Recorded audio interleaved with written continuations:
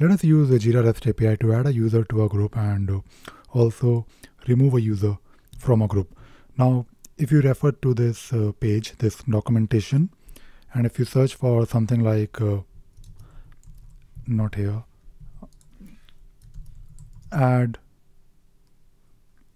user to a group, you will find this documentation, basically this section here. And we basically need to know few things like, of course, the endpoint. The endpoint is REST API 3 group user, and the method is post. So when you have to add user to a group, you have to add the post method. And when you are basically adding something, you have to know what body, what you need to pass in the body.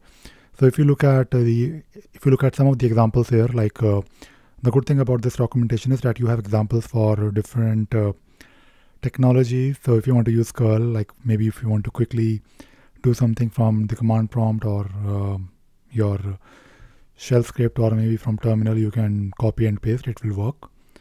Or in case you are doing something with Node.js, you can take a look at the body here. So basically, if you look here, you can basically see here that we have to specify the account ID and the account ID of the person that you're trying to add to a group.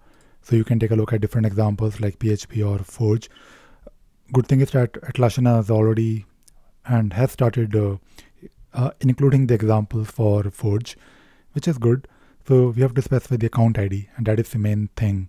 And when you're using the endpoint, you basically have to use, you have to specify the endpoint. The endpoint is, of course, a group user, but you have to pass in the group name. Now, what I normally do whenever I have to do something with REST API, I try to use Talend API tester for doing some quick test. And for adding user to a group, I'm using the post method. I'm also using the exact endpoint like REST API group user, and then I'm passing the group name. Now this group name is something that I have here in my, if I look at my Jira instance, it says Jira developers. This is something that I just created for testing. And right now we have no one, 0 group members. Now what I want to do, I want to basically pass in my account ID. So this is, of course, something that you need to know. And if you click on the send button, it will do something and you will get some response. So the response is 201. And you can see here that that there is no error. And if you go back to your page, your group listing page, you can see hopefully the new group member added. This is all good. It works great. What if you want to remove the user from a group? So if you continue searching on the page, remove user from a group, you will find one more example here. And the method is delete. And it is not very difficult. You have to basically change the method. And if you look at the examples, I always try to look at the examples so it is clear and it makes sense.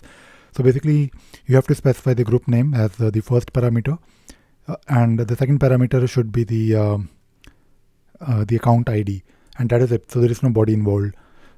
So if you go back to Talend API, I can show you one more example here.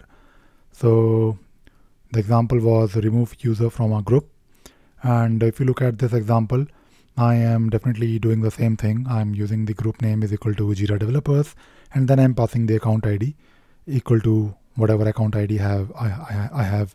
If I click on the send button, it will do something. It will give you the response, 200 response. And if I go back to the administration page of my group, and if I do a refresh, hopefully it will be removed. The user will be removed from the group.